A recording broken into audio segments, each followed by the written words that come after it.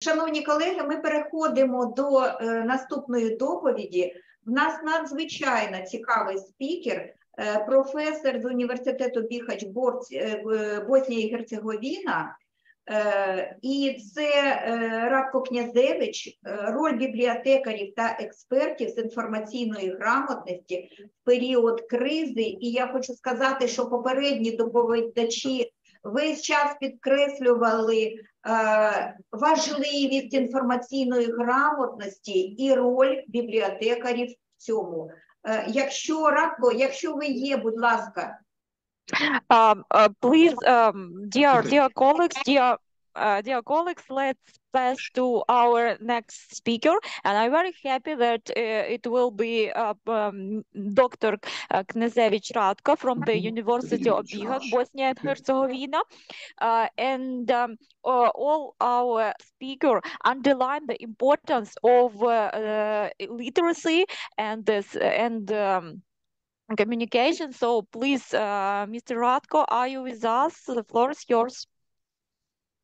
Yes, thank you very much, my dear colleague Tatiana, for invitation. Very good afternoon from Bosnia and Herzegovina. Привет for all of our colleagues attendees. And yeah, I would like to share with you something that I think is quite important in the time of crisis. I would say the role of librarians and information literacy experts in the time of crisis. Let me share my screen, please. Пані Тетяно, дуже дякую за це запрошення, дуже дякую за можливість взяти участь у нашій конференції. І я наразі зараз ділюся своєю презентацією, яка називається «Роль бібліотекарів та експертів з інформаційної грамотності в період кризи». Пан Радко поширює презентацію. Я хочу сказати, що ця людина пройшла війни. Він не на слух, а в реальному житті знає, що таке, коли ти знаходишся. While Dr. Ratko sharing the screen, I'd like to inform that he participate in war and know about war not only from the mass media, but just have our own experience. Yeah, okay. I'm already, unfortunately, yeah, I did quite a lot of professions in my career. So I was the university library director for a certain period of time. And as you mentioned, I had the bad luck to participate in few wars. So I would like to share my knowledge about the libraries and information literacy expert in the time of crisis. And first of all, I would like to thank for the invitation, and especially to Professor Dr. Maria Skulic, who helped me a lot. Actually, we had a similar presentation at conference in London based on topic, the war and post-war impact on education, comparative study, Bosnia and Herzegovina, Ukraine.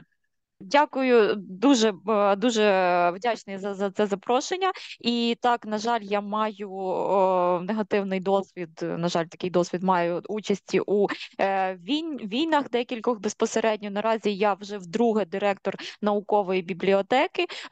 І також я вдячний моїй колезі Марії Скілич, яка допомогла підготувати цей матеріал. I'm very pleased that I had a chance to be at KPI Igor Sikorsky University last month for a month and to participate at 125 years anniversary of the university there.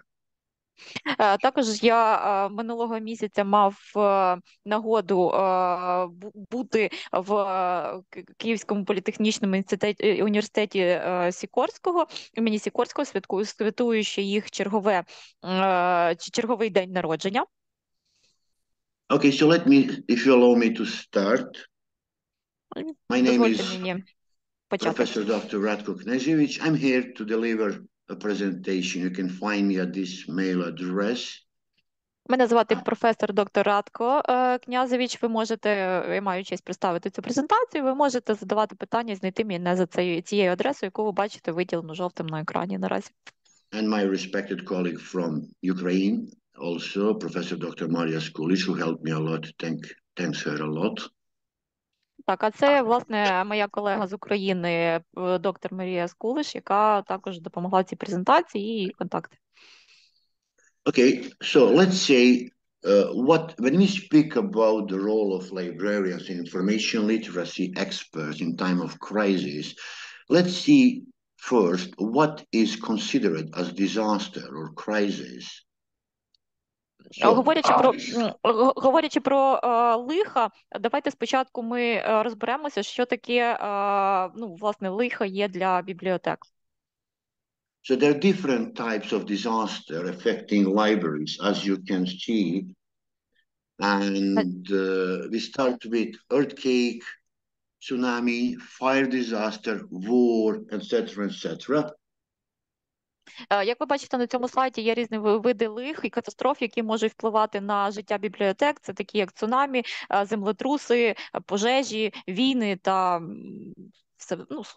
схожі лиха.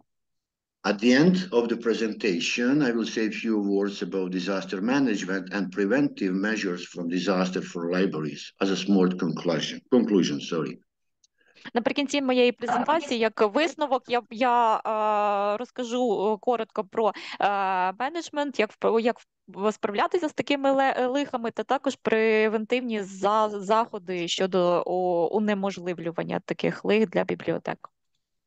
So first, when we say Disaster Management Act issued by UN in 2005, given the definition of disaster, meaning that it's a catastrophe, mishap, calamity in any area arising from natural or man-made causes, which results in loss of life and destruction of property or degradation of environment.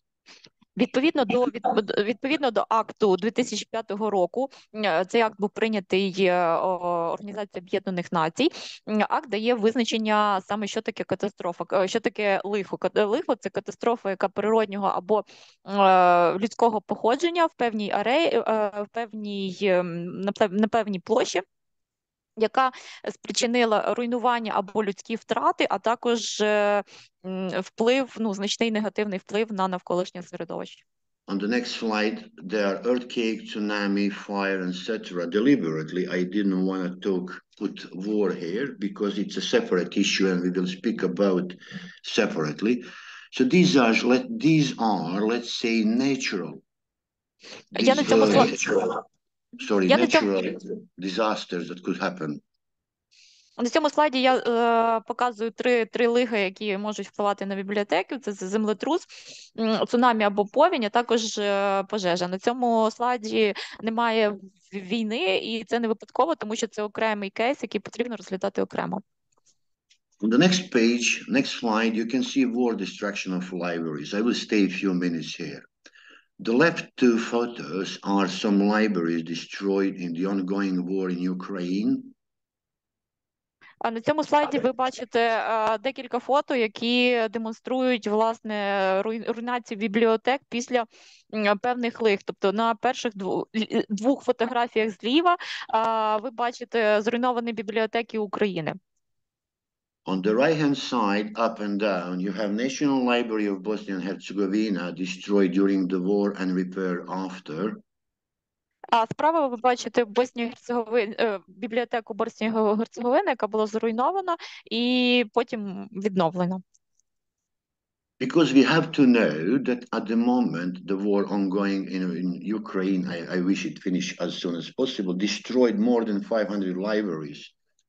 That's the information I found on some scientific databases. So more than 500 libraries destroyed in Ukraine.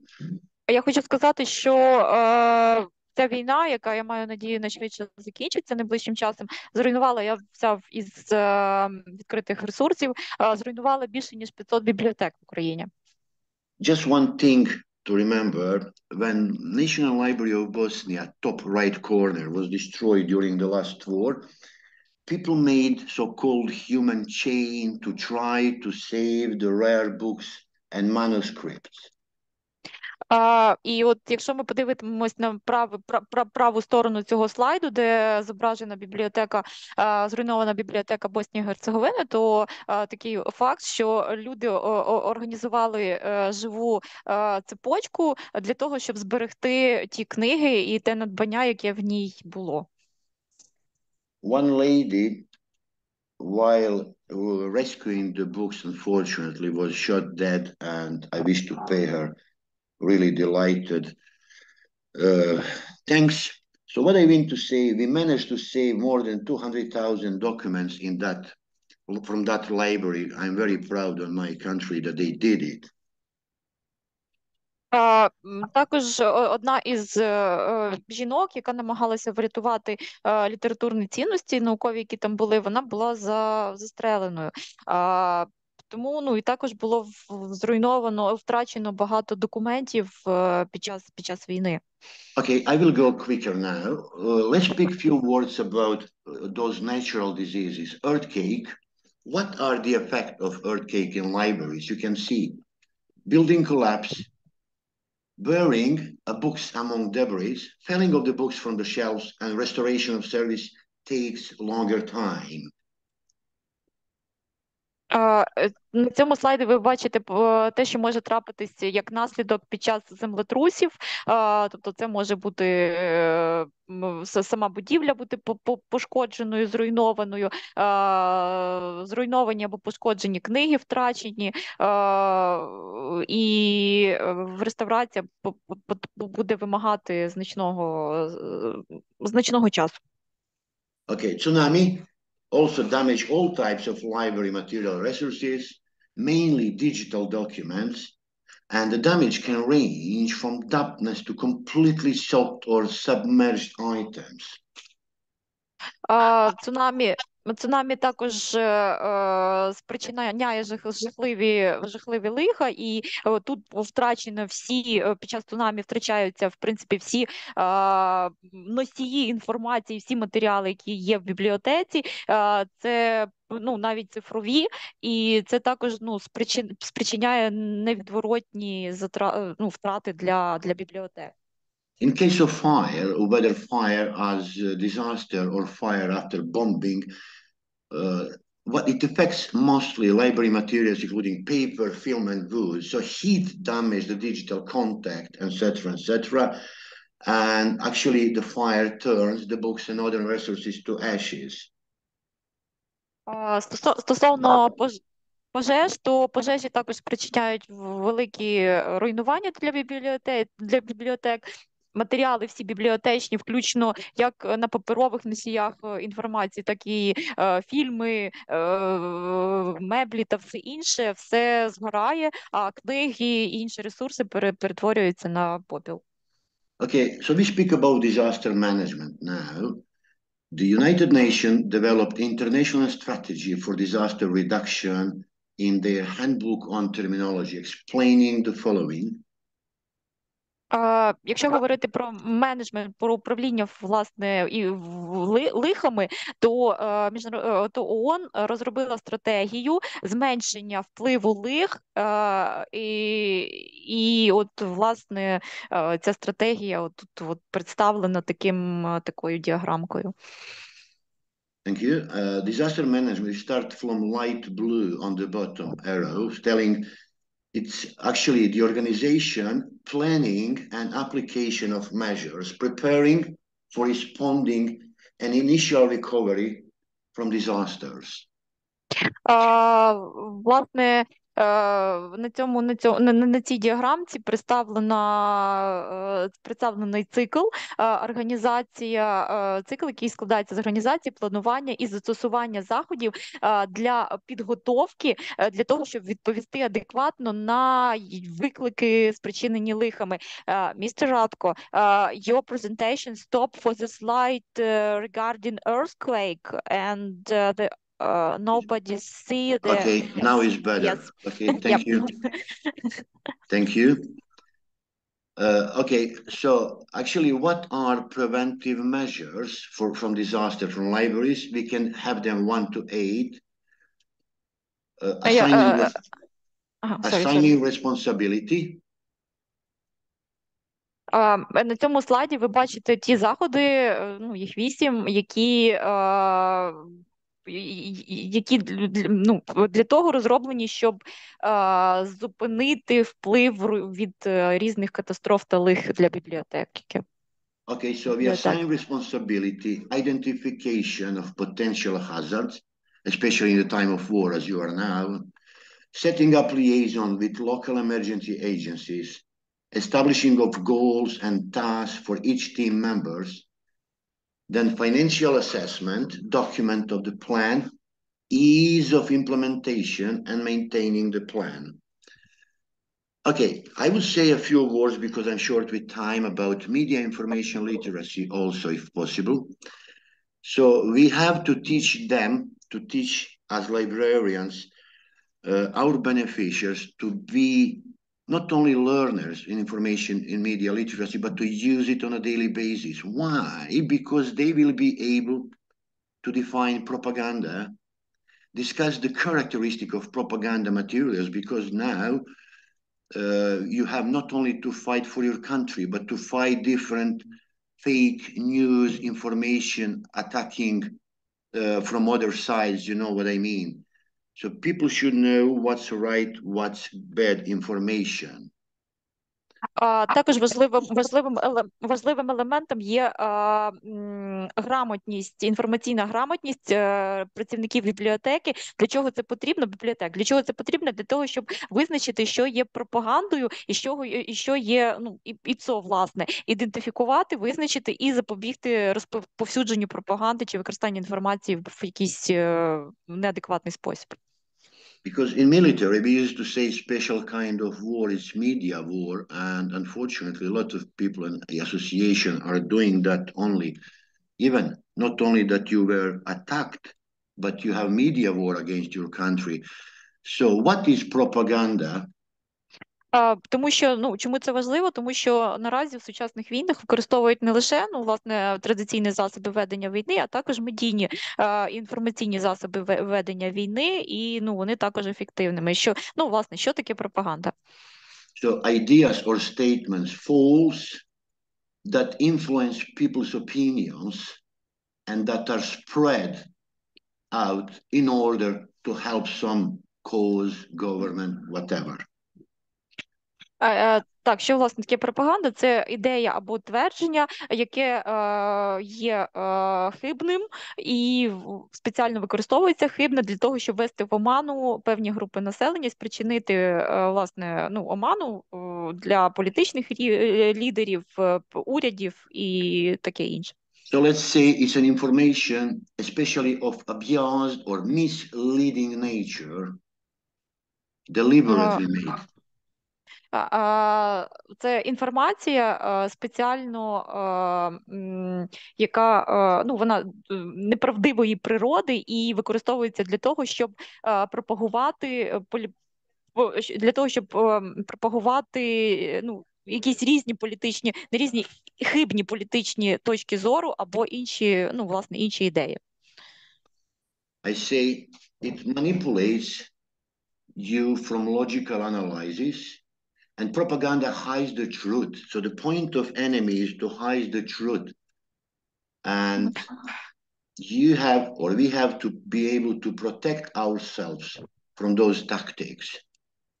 Пропаганда, вона використовується для маніпуляцій різноманітних, для того, щоб унеможливити логічний аналіз того, що відбувається, і пропаганда, власне, ховає правду. І ви маєте навчитися і розуміти, як використовується пропаганда для того, щоб захистити себе від такої тактики ворога. I will go a bit quicker because I don't have plenty of time. So quickly, just, sorry. It attacks a person and it relies on emotions instead of logical evidence. Пропаганда, вона саме націлена на особу і впливає на, ну, на її логічне мислення. Why I'm speaking about that? Because, you see, propaganda in digital world now in digital form is posted, shared, liked, commented, and debated on social media, particularly on Facebook. Чому я це кажу? Тому що матеріали пропаганди зараз можна знайти скрізь, вони шеряться різними соціальними мережами, вони коментуються, вони лайкаються і взаємодіються з ними різним чином, але особливо це Facebook. And we say at the end, no to propaganda in Facebook, but yes in debating issues using logical arguments. Yes, respecting each other. Ми кажемо ні пропаганді у Фейсбуку, але так підтримуємо дебати та обговорення певних проблем з логічними аргументами. І так повазі один одному. Let me conclude. A disaster affects a library in many ways. As you see, it damages the building, the furniture, the equipment, the shelving. It damages the collection, which has been developed over years and years. However, the effects of disaster can often mitigate or be avoided together by a comprehensive, systematic disaster preparedness program. Щодо висновку, лиха різними шляхами впливають на бібліотеки. Це може бути вони можуть спричиняти руйнацію будівель, обладнання, меблів і таке інше. І наслідками ми можемо руками боротися з наслідками таких лих, але ми разом можемо розробити стратегію чи програму для того, щоб боротися з такими наслідками і уникнути їх, можливо. Okay, so I will finish with one saying, one proverb of Benjamin Franklin, who said, if you do not have a plan, then you are planning to fail. Я хочу завершити висловом Бенджаміна Франкліна про те, що якщо у вас немає плану, то, власне, ваш план – це провалитися.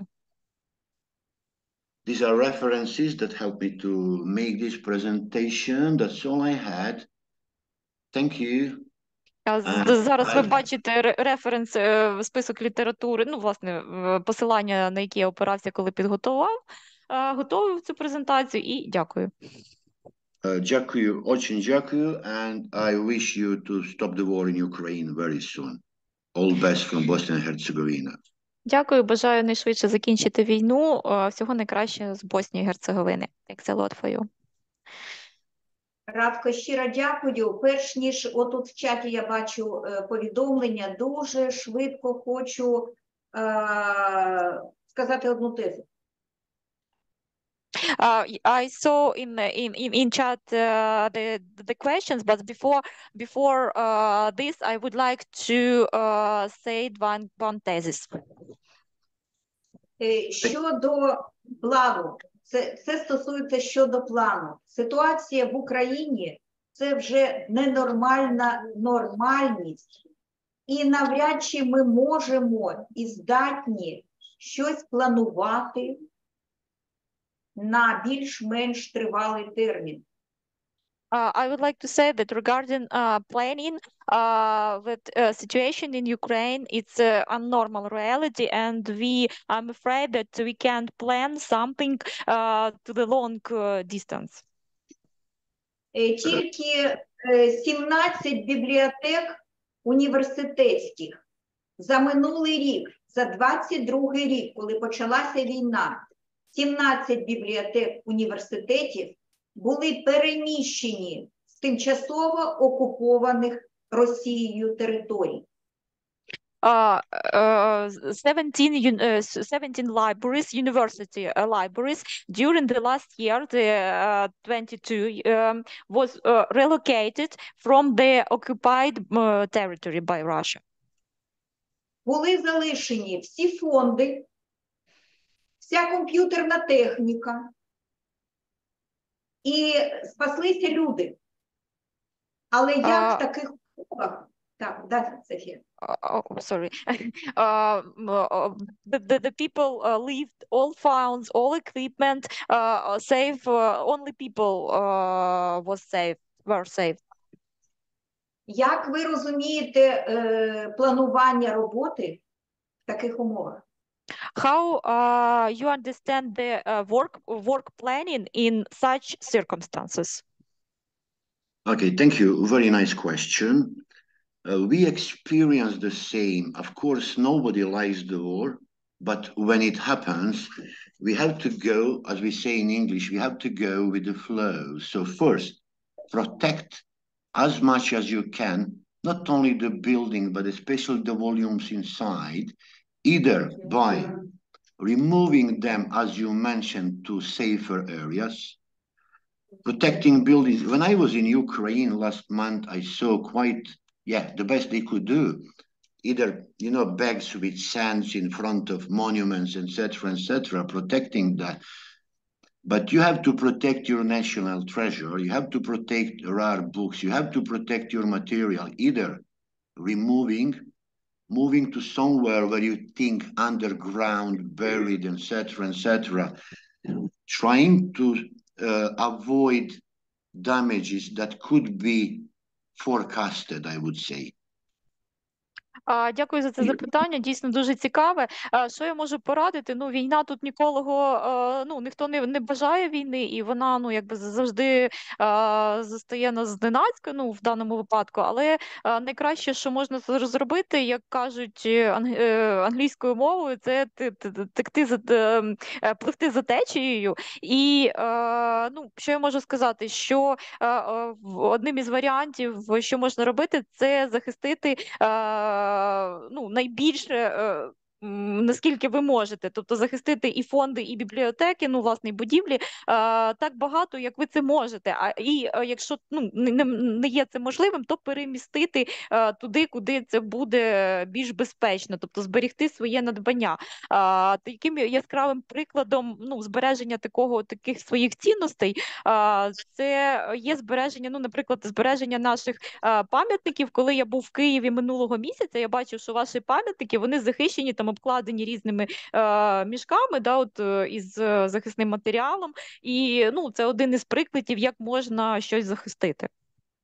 I would just say that that National Library in Sarajevo, when bombed and burned, we saved more than 7,000 Ottoman documents from, let's say, 16th century, and more than 200,000 other documents on a daily basis saving. But one more thing, we have to think about the use of libraries as classrooms after the war, because we know that a lot of schools were destroyed in Ukraine. So I remember somewhere in 2016, we made a great project in Turkey, how to teach Syrian migrants through so-called gamification in libraries.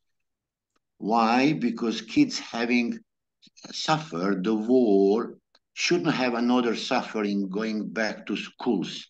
So we were teaching them by playing with them in library premises, using libraries as a playground, and doing that so-called gamification, teaching them different subjects while playing with them. Також, власне, ще хочу відмітити, що, наприклад, під час бомбардувань в Боснії в нашій бібліотеці було 16 тисяч цінних документів періоду Османської імперії 16 століття. І ми їх всіх захистили, вивезли в більш безпечне місце. Також ще одним таким аспектом важливим є, потрібно пам'ятати про те, що бібліотеки можуть стати навчальними центрами, тому що, як ми пам'ятаємо, у 2016 році в Туреччині було запущено такий проект, де навчати сирійців, які постраждали внаслідок війни.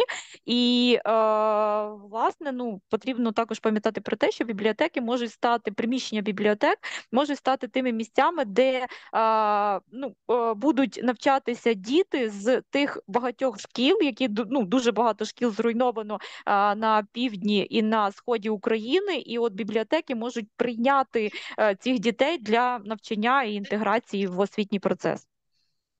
Щиро дякую, Радко. В нас є в чаті питання з Філіппін, будь ласка. Thanks a lot, Mr. Ratko. We have a question from Philippines in our chat. I'll try to. It's from Elizabeth. Yeah. Here is my question. What advice would give you to aspiring librarians who aim to specialize in crisis management? Які ваші будуть поради тим бібліотекарям, які спеціалізуються на менеджменту кризових явищ? Okay, when we speak about aspiring, it can be inspiring or aspiring, so different meaning. However, you have to be at the spot if possible. See the people doing, help them and work with them. Based on that, you can write your MA or PhD thesis after. So I advise you, come to Ukraine if you can now, work with them, help them, or those countries that are in a quite difficult position, I would say, and see the way they do, because I'm really admire with the way they do the job, and you can write a good paper after that and good thesis, and you can specialize at the spot. Для того я вам можу дати одну пораду. Ви можете приїхати в Україну і навчатися, як це роблять українці, тому що вони дійсно в цьому плані чудові. Вони вони пишуть свої тези, вони проводять конференції під час власне війни. Тому ви можете навчатися українців, як це робити.